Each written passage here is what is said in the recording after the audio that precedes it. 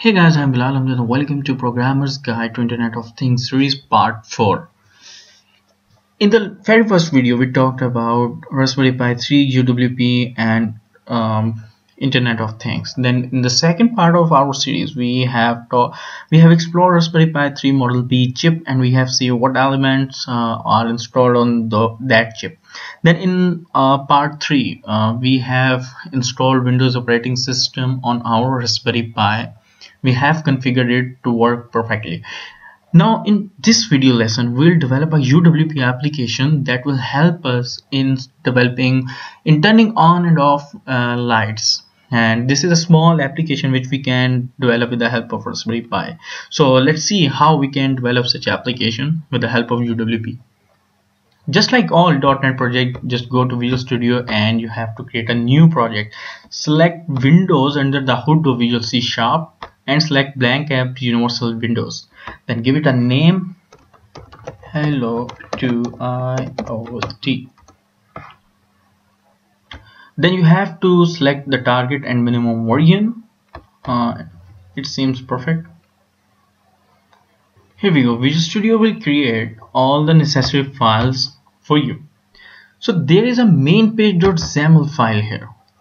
This .xaml file is actually the front end of your application. Whatever you want to design, you have to do that in XAML file. If you are familiar with WPF applications, similar XAML file is also there. Whatever is relevant to design part is coded here in the XAML language, which is another markup language by Microsoft. With every .xaml file, we have a code behind file that is in C# language. So whatever you want to write in C#, you have to actually write in this file. So prior moving to any further code, just add some necessary tools and references in this project. We need only the windows-iot extension to be included in this project. And to include that extension, right click the references, select add references. Under the hood of universal Windows, select extensions, and this there will be option of windows-iot extension for UWP. Just select it, click OK, and now it will be the part of your project. Now we have to write a function that will initialize our Raspberry Pi 3's GPIO.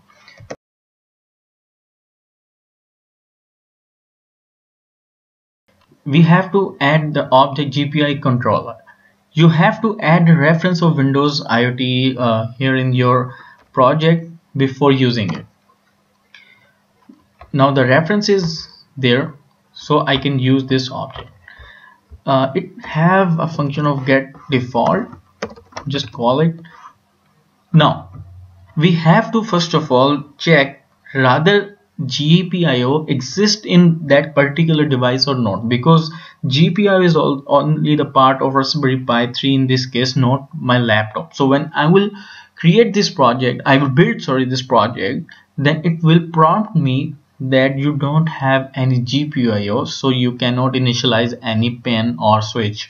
So first of all, I have to check if GPIO exists in any machine or not.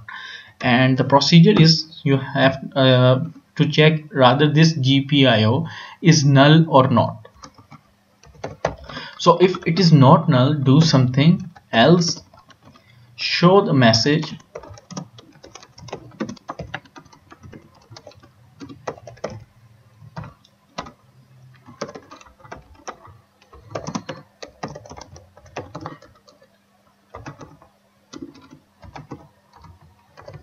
So now let's initialize our pins which we want to use on Raspberry Pi 3. So first of all, you have to create some pin 1, pin 2. So now remember, there are 3 steps for initializing a pin.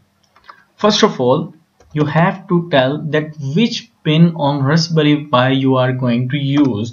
So I will tell that for pin 1, GPIO should open the pin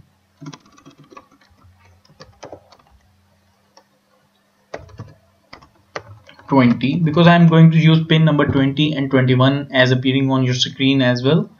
And for pin 2 I will use pin 21.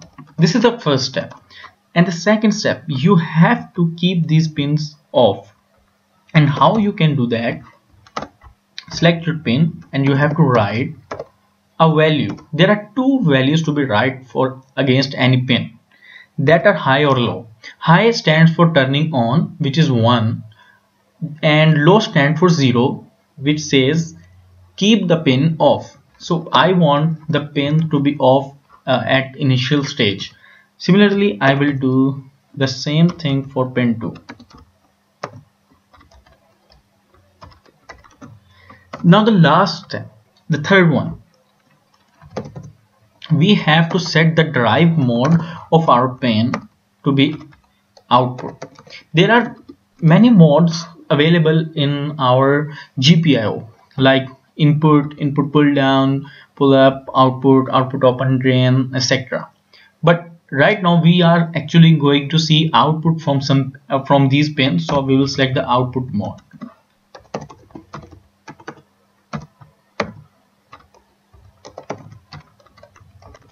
That's all. This is how we can initialize a GPIO in UWP application. Just call this function in the constructor of your application. Oh sorry, no, this is not initialize component, this is initialize GPIO. So now when I will build this project, this will give me error that no GPIO found, because GPIO is a part of Raspberry Pi, not the part of my laptop. So it will give me error that GPIO not found, so it will not initialize the pins. So let's wait for building the project.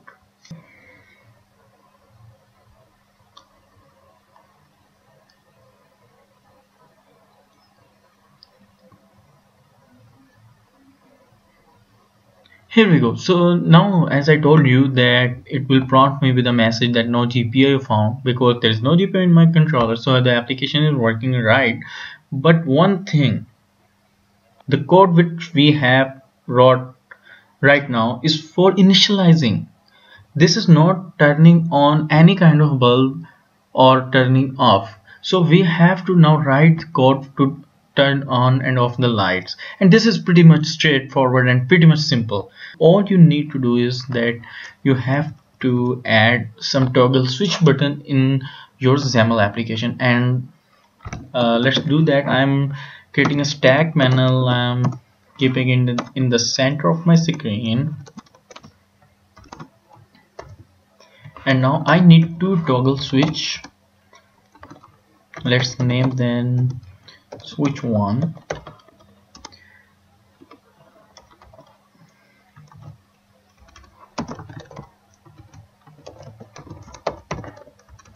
Or let me rename it with light 1.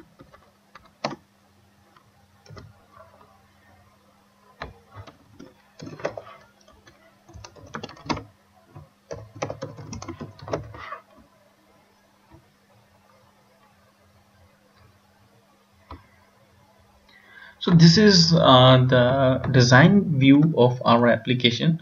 So you can see there is two switches, switch 1 and switch 2 on the screen. Let me fit them to the screen. These are two switches which we have added right now. Now I will create a event that will trigger on changing the state of this button from off to on, or from on to off. So that state or that event is actually the toggled event.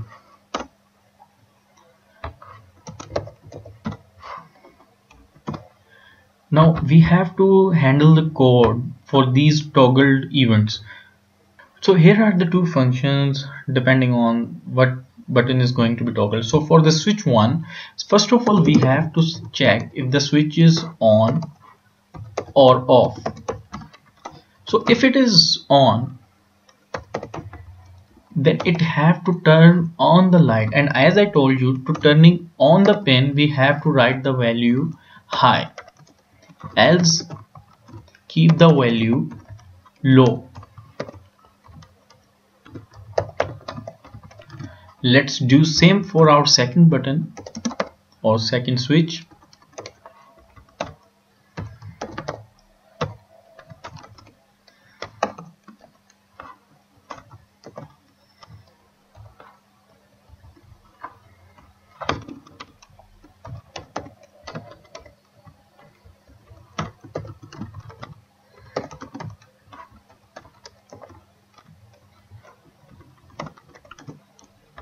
That's all. Now let me build the application, and I can't test this application right now because first of all I have to connect a Raspberry Pi with my laptop, and I have to debug this application right away with my Raspberry Pi 3 from Visual Studio. So how we can do that is our very next part.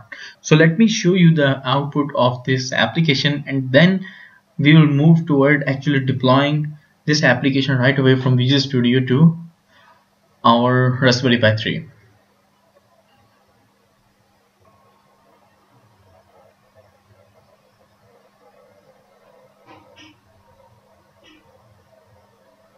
So the same message no GPU found is appearing, but two buttons are also there. So this is the output of my application. So I'll be waiting for you on the very next video, because in that next video we'll see how we can build this application right away on Raspberry Pi 3 with the help of Visual Studio.